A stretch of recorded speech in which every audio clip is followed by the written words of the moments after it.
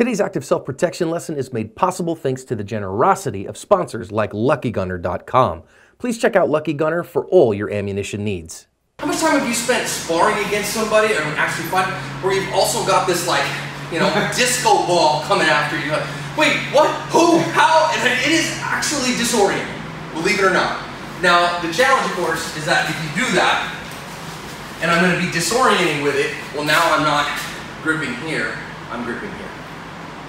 Which, when it comes time not to punch, but when it comes time to strike, it's perfectly okay. It's actually helpful, right? So I have a little bit more backup mass here. I just don't like punching from here because I feel like my strength comes away. But I can, again, if I'm there and I'm going, boom, okay.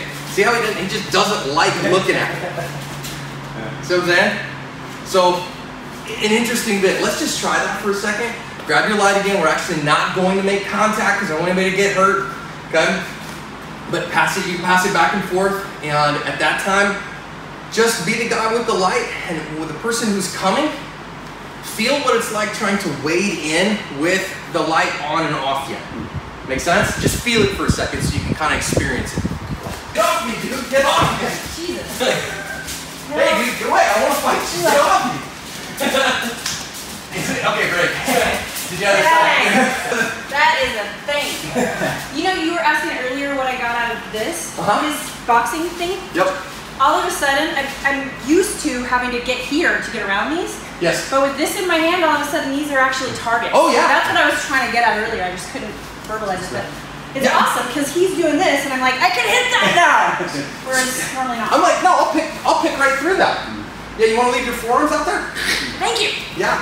I'll just blast through a few of those. So, how did it feel trying to aggress through a 1200 lumen photonic barrier in a lit room? Oh, it just sucks. It just sucks. You're like this after a while. Like, just, yeah. So, I'm going to tell you what it makes me feel like, right? Against one of my partners who's obviously got some boxing skills. And you feel like Vasyl Lomachenko, man. You feel like all of a sudden, boom, I hit this guy, and all of a sudden I dropped a ninja smoke bomb. Because all of a sudden, she's going to hit me with this light, and I'm here, and then she moves. By the time I'm able to see again, she's gone. And it gives me this flash of, wait, what? And of course, I'm using my eyes to find my target, and I have to actually use my eyes to lead into my target, right? I'm directing my punch with my eyes, because they're moving.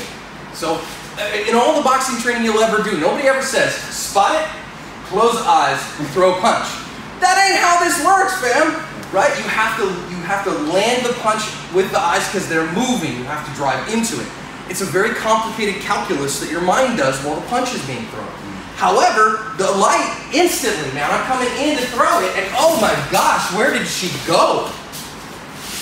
So I can't track anymore, and things go down. So now I'm telling you, I'm gonna get in trouble for this with somebody.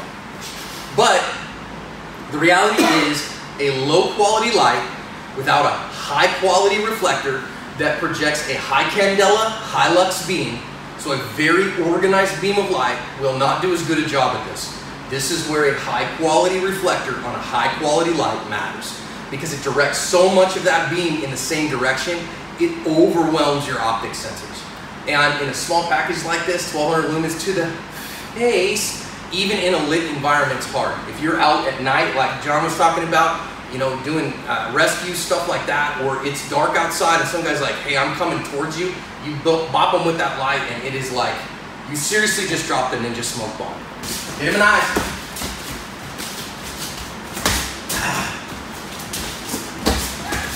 Isn't it amazing? I'm so trying to close my eyes and run at it.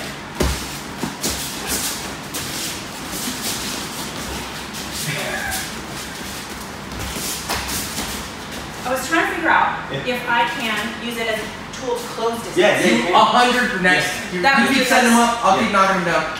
Okay. Where did my light go? So, Candace, you had an interesting thought about using this not as a defensive avoidance, the lumens, but as an offensive tool. Yeah. So it was interesting to me because when he was coming in and I was hitting him in the eye with it, he was blinded, so it was like a pause button. So I could use that to get away, but I could also use it to close distance and attack him when he can't effectively respond. So it really is, and I really encourage you, if you use this on the mat, and again, I just want you to see, we're not in darkness here. When we do this and it's dark outside, it's infinitely worse.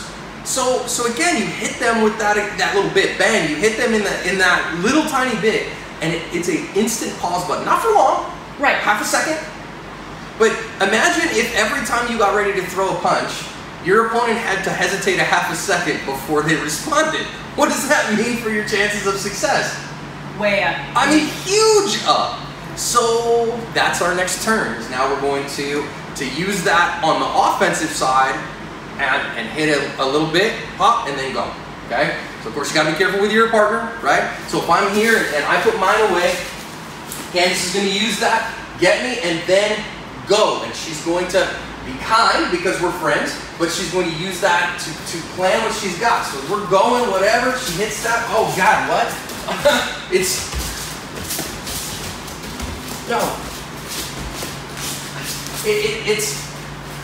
It's hard for me to describe to you because I'm not gaming this. I'm not going, oh, she's gonna hit me. But here's the fun part. This is something that let me ask you if you were doing this on purpose. Because one of the things that I saw was you were standing outside my range, yeah, and then going, bang, now I can come into your range. So it was a standoff tool that let you come into a space where you can hit me because I'm taller than you and longer than you. But with that, I couldn't get around it. The time that I'm sure you saw her, she slapped me upside the head. I didn't let her do that. That makes me look dumb on camera, which will be awesome video. I don't want to know. It's such a weird sensation. Come on. Guys, break real quick. It's amazing if I think about this as a multiplier. Watch if I use John. And instead of going, so the first way is one, hit, and out.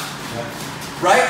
But if I use this as my jab, and I go bang, pop, bang, pop, bang, pop, pop, here, moving, pop, pop, pop. It's the most disorienting thing you can imagine. Something to work on. If you're on the receiving end, how to try to negate as much as you can. Watching the hips and keeping them down. Yeah. So if I'm not looking at it, then I can see where you're going. Right? So, I mean, but people that I got to train of course, all the now, time. here's the counter to the counter. Yeah, exactly what I'm saying. So you gotta here, see where it's at. Yeah. Right? Yeah. So if you see him, so that's great. You're not watching up here? Great, awesome, bang, bang, bang, right? I'm gonna hit him again. So, yeah? Well, I was just thinking, you were mentioning earlier that one of the issues is that you're often not fighting one-on-one. Yeah, you're fighting multiple people. And so one of the things we always try to do is try to put them in each other's way. Blockade. Right, so if you can use light to corral them into the same line. Right, because if we're here and I got to try to do this at the same time, that's really hard. Whereas if I can get you to go that way, run in, right, then I carve a path to escape.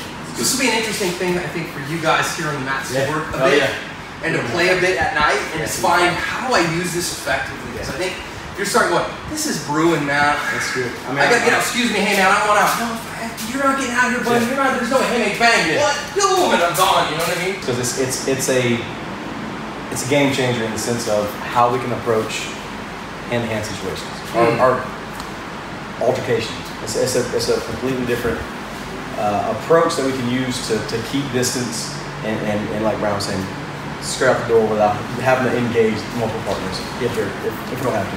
And really from SWAT Ministries, we want to thank Surefire for sending these lights out because it literally can save lives and is going to save lives and save injury and save a lot of bad things that can happen to these guys who are risking their lives every single night to bring these children out of their nightmare. We want to thank you guys so much for that. It means a lot to us. It means a lot for active self-protection, for partnering with us and bringing that out to help us in this fight. Come on, man. Anytime. Let's do it.